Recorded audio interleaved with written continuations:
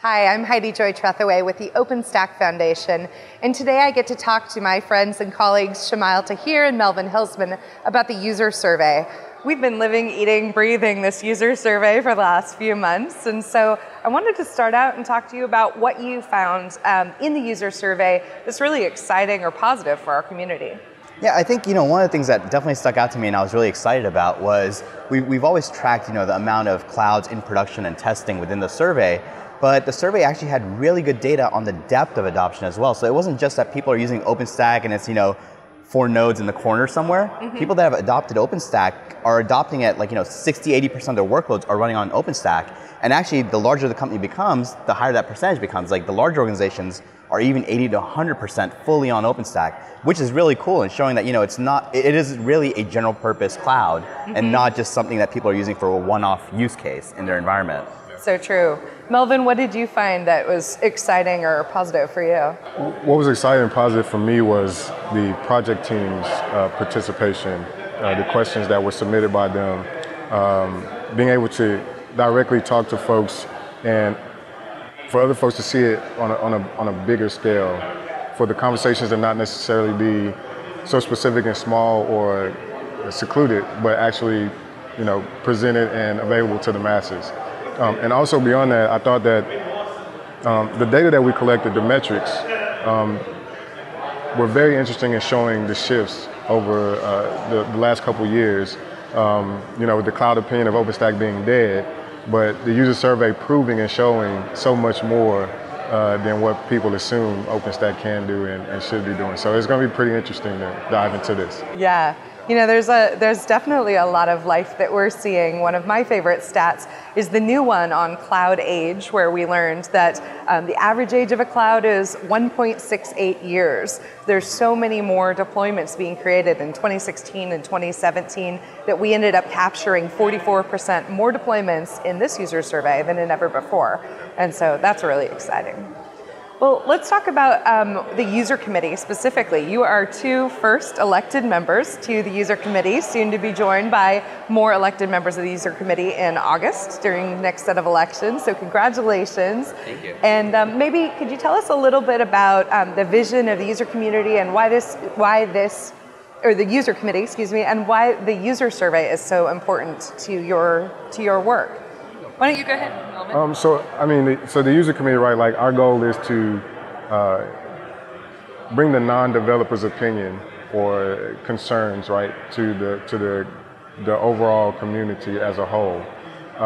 And so I think the importance of the user survey is it allows us to scale, right? You don't want to depend on just a small group of people to be able to reach out to folks. But then what's also great about it is that we can begin to see if we should actually not just scale in terms of like what that provides, but the number of folks that we have, because we may learn something that says, hey, we need a few more people to tackle this issue. So we could scale the user committee. We could go out and find specific people to help us, tackle a certain issue at a larger degree. So that's what I think is why one reason why it's important for the user committee for this information, because there's only a few of us right now.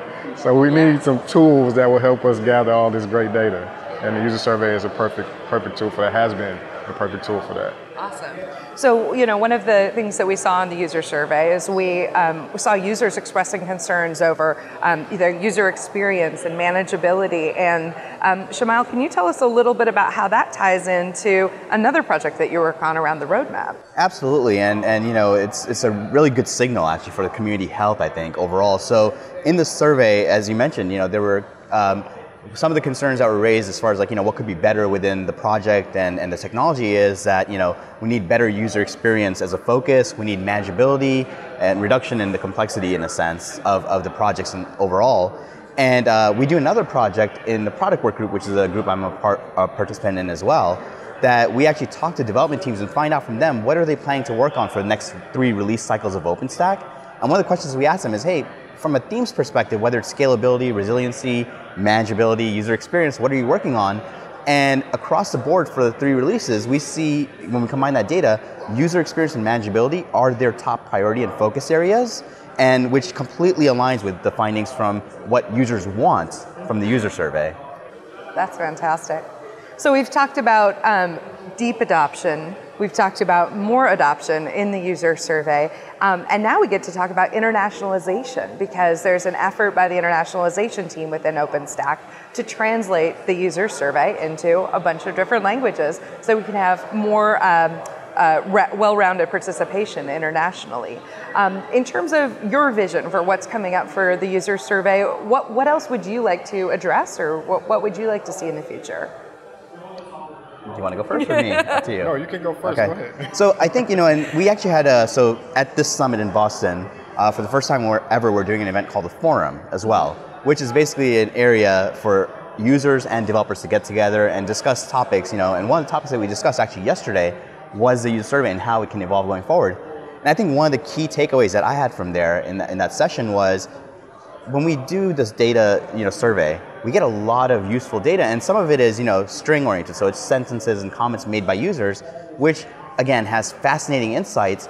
We don't have enough people to go through all of that within, a release cycle per se. But what, the concept was, can we take the team and assign things like, why don't you look at all the comments and put on your manageability hat, and see what comments can we use to then provide a summary to the community of, tactical feedback versus general theme-based feedback. And so I think, that would be a really good thing for us to kind of work on in the next release, is leverage the data more holistically. And, the report and survey is great, but also share those findings back internally in a much more enriched manner, to where the development community can hopefully get additional insights and guidance of what users are asking about. Great. Melvin, tell me. Spot on. Totally agree. Spot on. Yeah, I love that answer. I'm totally in agreement with that. Well, thank you for continuing to lead the charge forward with the user committee as you produce the next survey and the next, and we really appreciate your insights. So I would like to say before we wrap up that we have to also say a big thank you to you. I mean, it's my pleasure. You do so much behind the scenes, and helping get the data, analyze it, work with us. So thank you so much for your support as well. My pleasure. All right. Thanks.